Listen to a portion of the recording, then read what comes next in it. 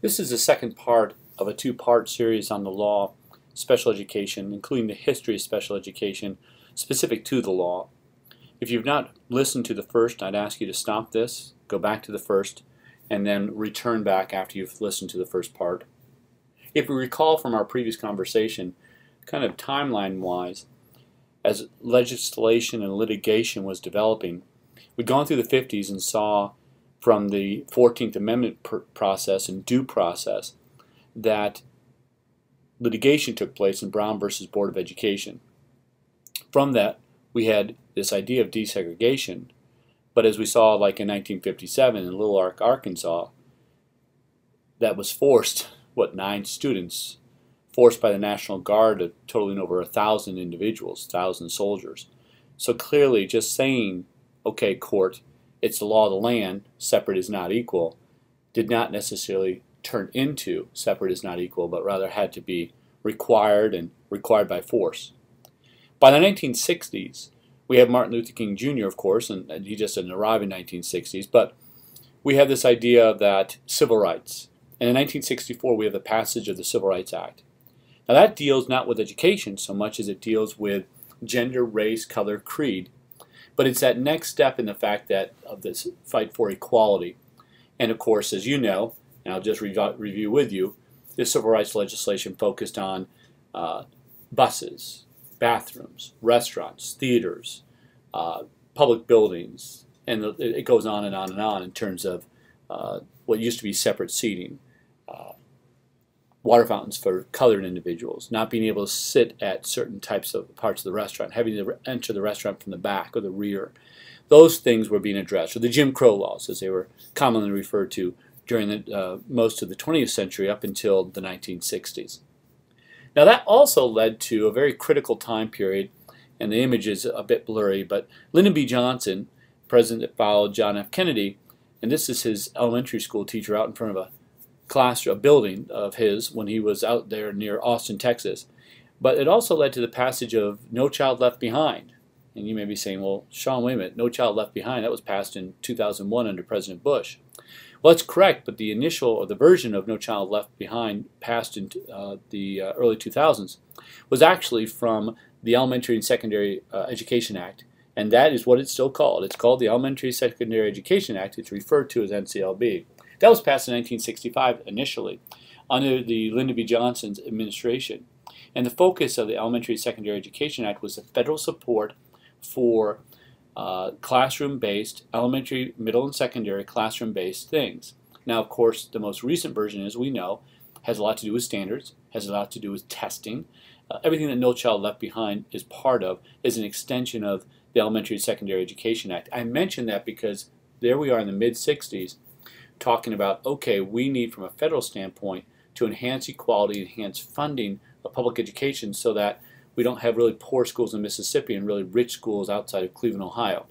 But instead there's an equality regardless of where you grow up. And that's certainly backed on our Constitution and the like. Now that extends to what about disabilities? And see, part of that what about disabilities has to do with what was happening with individuals with disabilities during the 1950s and 1960s. Now during the 1950s and 1960s, and prior to that, we had a lot of individuals that weren't not in their homes. These individuals I picture here, clearly they very well may not have lived back then. We didn't have the technology, or if they were living, they certainly weren't living at home. It was a whole different philosophy. Now this kind of offers a visual of that philosophy. I'm going to play it. I'll give you a link to it as well directly. But it has to do with Geraldo Rivera. And actually, I'll give the link. I'll let you play it at your leisure. But the focus here is the fact that many of these individuals were institutionalized. And the institutionalization of individuals with disabilities led to outcomes that were very, very different. Now the point being here is you may not know Chris Burke, but Chris Burke was an actor during the 1990s, still is an actor, but he was on network television in the 1990s, Corky, the show was Life Goes On. Brought a lot of presence to individual disabilities, specifically Down syndrome, starring in that show. There he is with my son and my daughter. He was in Topeka, Kansas, a couple years back. But the purpose of bringing up Chris Burke is that Chris Burke was known in terms of a national presence, a bit of a celebrity there in the 1990s. But when he was born in the 1960s, the first thing that was asked by his parents, and he was the youngest of 7, and this is in New York City, so fairly progressive area. It's not rural Kansas or rural Ohio or anything like that. The medical doctor said, well, he has a disability, so send him to an institution. The institution very well could have been Willowbrook, and I do want you to watch that YouTube clip when you get a chance.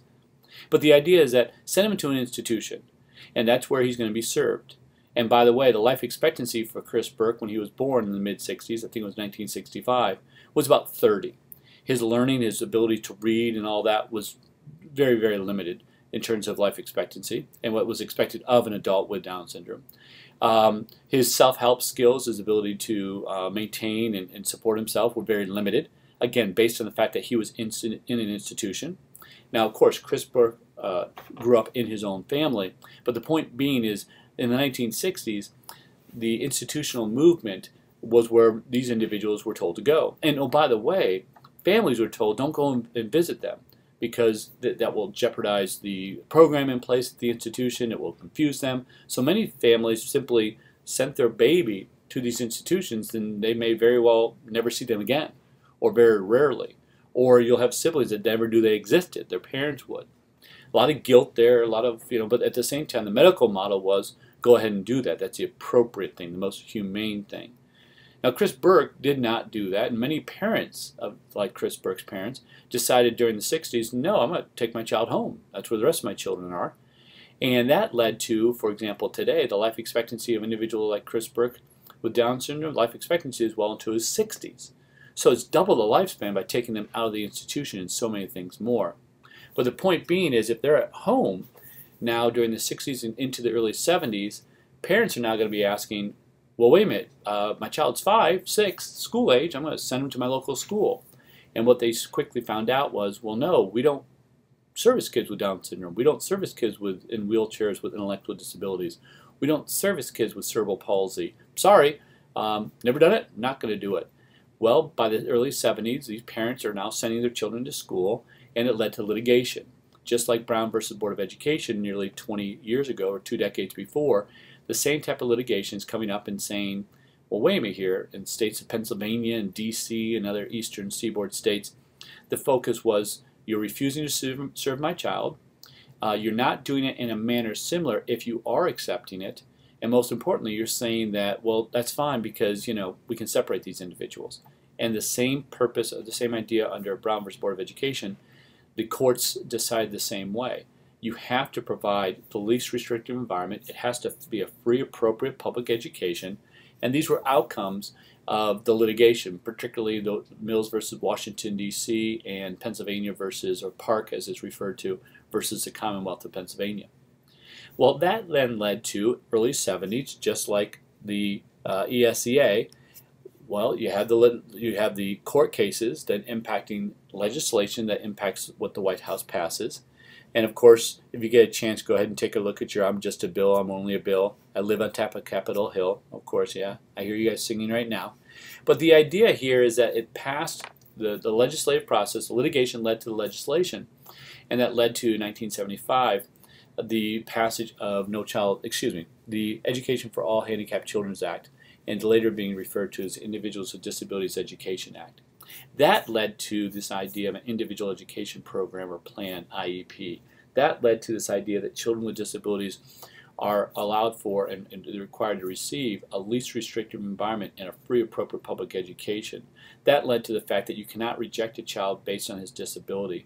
That led to non-discriminatory evaluation to determine whether or not that child's appropriate in the program that they're being provided.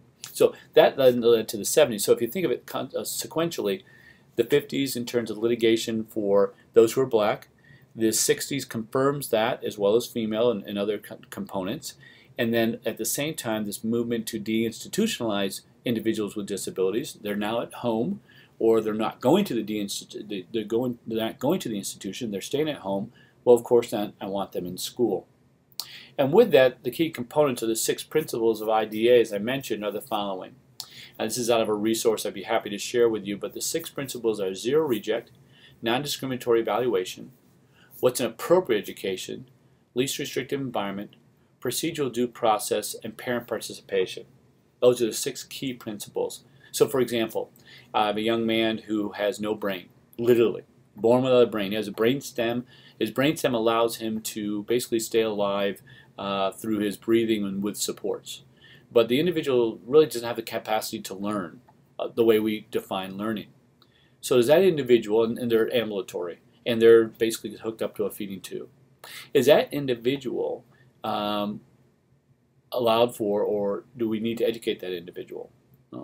Some would say, well, there's no possibility of learning, so why would we say that the individual could be educated? So no, of course, that child needs to go to a different type of setting, a nursing home or something else. Well, no, IDEA says zero reject. So if the child's school age, that child's going to receive services. Now, what those services look like would depend upon those needs. So zero reject means zero reject. Another instance might be the fact that, well, the child comes in, has a feeding tube. And also, I need to not only feed, but I also need to make sure that I change their diaper. Well, we can't simply say, well, let's see, we're going to train one person, and that one person will be the person that does this. And if that person's not in school, like a nurse, then that child can't be there. No, no, no, no, no. First of all, it's not required to be a nurse or a medical doctor. We very well would be trained to clean the tube, to clean the individual, and do it in an appropriate manner. There'll be multiple people trained to do that. So if any of us are sick, someone else is there. So our attendance, if we have a disability, is not dependent upon whether or not an adult is there. So that's another example of no, zero reject. It's regardless of the disability, you cannot reject the individual. Non-discriminatory evaluation is really critical, especially in this day and age of English language learners. The fact that we cannot provide an evaluation that's not in an individual's native language. Otherwise, we end up identifying them with a disability, and it has nothing to do with the disability. It has to do with the fact that we tested them, they're Spanish speaking, and we tested them with an English language test. Appropriate education is appropriate for the individual, and that's very critical. We'll talk more about that as the semester goes on. Least restrictive environment, again, that's a continuum. And the continuum might be the general education classroom, but a least restrictive environment may be a residential placement where the individual sleeps there, they're 24/7 there, they receive an education, but it's highly restrictive based on their needs that maybe they're suicidal, or their behavioral needs are so bad that they need direct intervention with individual counseling, group counseling, a behavioral management program, and they need it 24/7, something that they are very concerned about if they did not receive in the evenings or on the weekends. That's the other end of the continuum, so it could be anything in between, from a general education environment to a 24/7 very restrictive environment. Depending upon the individual's needs, depends upon whether or not it's the least restrictive environment. Procedural due process, we'll talk more about that, but it's that right to be able to say, from the parent's perspective especially, you have not followed the law, and therefore I have an opportunity to seek, not necessarily not monetary reward, but rather seek appropriate education, and do that. And through that, I do due process. And finally, parent participation. I can't emphasize this enough. The initial passage of IDEA, PL 94-142, had parents referenced in it over 100 times, and that's because in order to advocate for that individual, it needed to be parents. The individual couldn't advocate for themselves. Now, PL 94-142, I want you to understand, since 1975, it's been reauthorized several times, and with it there's been modifications. First of all, the language itself has changed, but also what we fund has changed. So for example, in 1990, we included two other disability groups. We defined autism for the first time, and we also defined traumatic brain injury for school services for the first time. We also decided ADHD would not be a category, and it's not a category. We also decided transition services were critical because many of the individuals that started the program in 1975, 76, 77, we were realizing that as high schoolers and going on into post-secondary outcomes, college or work, they weren't being nearly as successful as their typically developing peers. So we need to be more focused on that. In 1997, we needed to be included in all state assessments. And we also need to address significant behavior. So there's some modifications there we'll talk about this semester. And then finally, in 2004, the most recent reauthorization, we talk about progress monitoring, but also the integration of evidence-based practice. Many of us know this as MTSS, here in the state of Kansas, multi-tiered systems of support, or this idea of response to intervention, this tier-based intervention that some of you may be more comfortable with nationally, even though MTSS is being referring to nationally as well. But I want you to understand, as I've said before, the law is living. It continues to evolve, and this is an example where it will be reauthorized again shortly after No Child Left Behind, which is set to be reauthorized if it won't be in 2012, but most likely 2013. And most likely then IDEA would be reauthorized shortly after that, probably 2014. Now it has 4 parts, and the primary part of IDEA is Part B. But Part C, for example, deals with birth to 3. And yes, if I have a disability and I'm 2 years old, I do receive services. But I don't receive services in school. Most instances, like the state of Kansas, I'm going to receive services at home, or maybe in my daycare center, or maybe in my preschool where I go to school. But what we're going to focus in on ages 3 to 21. So if I'm at the age of 3 and I have a disability that's been identified under IDEA, a school district is required to provide me services that are free to me in appropriate and least restrictive environment. And so that's a critical element of Part B. Now, of course, I get to school age. When we think of school age kindergarten, I continue with an IEP, and I very well will go into the local elementary school. A number of individual with disabilities will graduate with their peers, but there's a segment of the population that to graduate at 18 or 19 is inappropriate. They still need more supports. It may not be academic focused, it may be more adaptive life skill focused. And those individuals can be serviced up until and through the age of 21. So for example, school year starts, it's October, I'm 21, I turn 22, I have those services for the remainder of the academic year. So until May, even though I'm 22 most of the year, I was 21 when the services started September 1st, and therefore, or August 15th or whatever, and therefore I get those services until the end of that year. So I very well may be 22 when those services end. And that's again for a specific number of individuals, and we'll talk about that. Now, Part A terms to remember. We've already mentioned free appropriate public education. It also involves homeless children, those that have limited English proficiency. Now, related services as well, please understand related services, speech, occupational therapy, physical therapy, art therapy, music therapy. Now, it continues to grow. It does continue to grow. And parts of IDEA Part A that continue to grow with the reauthorization is 1, we are concerned about the low expectations for students with disabilities, and we are not focusing on what we knew worked. So, to solve that, IDEA 2004 focused on high expectations, access to general education curriculum.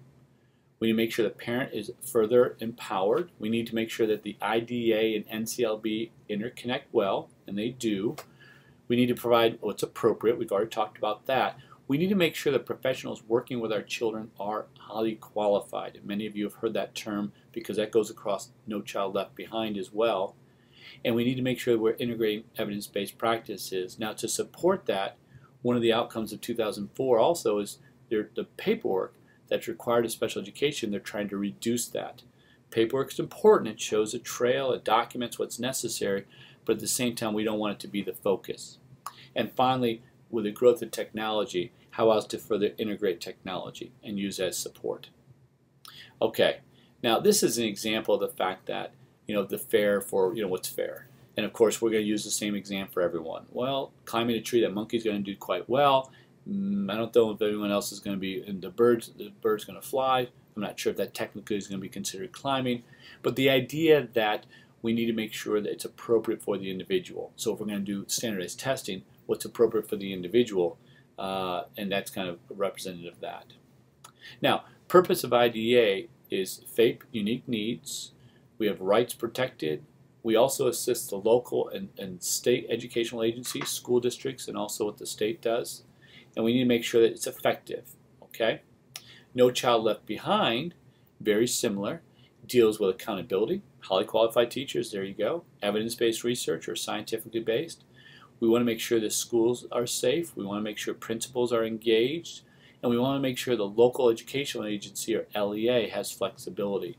And if you take a look at the major principles, there we are: individual and appropriate, least restrictive, procedural due process, and parent participation are overlapping with the principles of NCLB. So NCLB doesn't focus so much on discrimination for evaluation, nor do they focus on zero reject. Those are elements that are kind of unique with IDEA.